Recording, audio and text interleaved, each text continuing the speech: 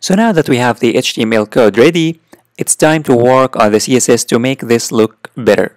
Because this is in terms of the HTML, in terms of the skeleton is ready and complete. But of course, we need to design it and make it look much better than this. So in order to work on the design, we need to open up the CSS. So in the static blog folder, I'm going to open up the CSS.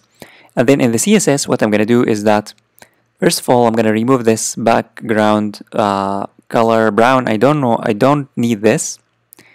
And actually, I don't also need this. So I'm going to remove all of this H1. This is just for this was just for the sake of demonstrating how to use CSS.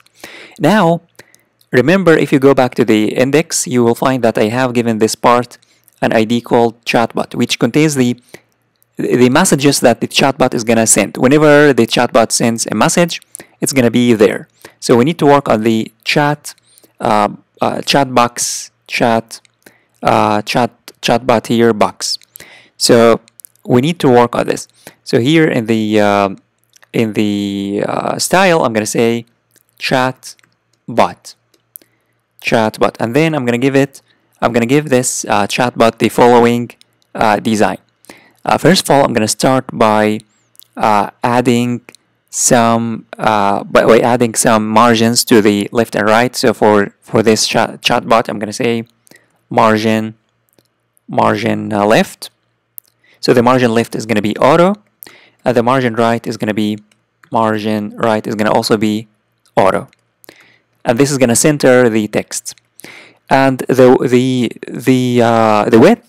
width is going to be only 70%, of the screen, because I don't want it to take the complete screen width. And next, I'm going to work on the margin top. So I'm going to say margin top. I'm going to add some margin top. So the margin top is going to be 50%. I'm going to say 50 px. And I'm going to also give it some border radius and border. So for the border radius, I'm going to say border radius. The border radius is just going to be 10 px, very small border radius. And the border itself, is going to be 1 px solid, and the color is going to be gray. Finally, I'm going to give it some padding. I'm going to say padding, and the padding is just going to be 10 to make it look better. So let me refresh and show you how it's going to look like. If I refresh, as you can see, this is how it's going to look like. And whenever the chatbot sends a message, it's going to be displayed inside that box. Now we need to work on this part, which is the input and the button. So first, let me show you that for the input. Before we work on the input, let's work on the bot text. This text. So this text, you can change the design of this text. So the design of this text is going to be the following. First, I'm going to go to the style, and in the style, I'm going to say .bot text. So the bot text is going to be, first, I'm going to give it a font family. The font family is going to be monospace.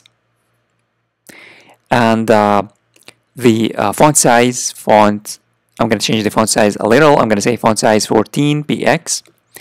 And also the text align is going to be left. Why do I want it to be left? Because I want the messages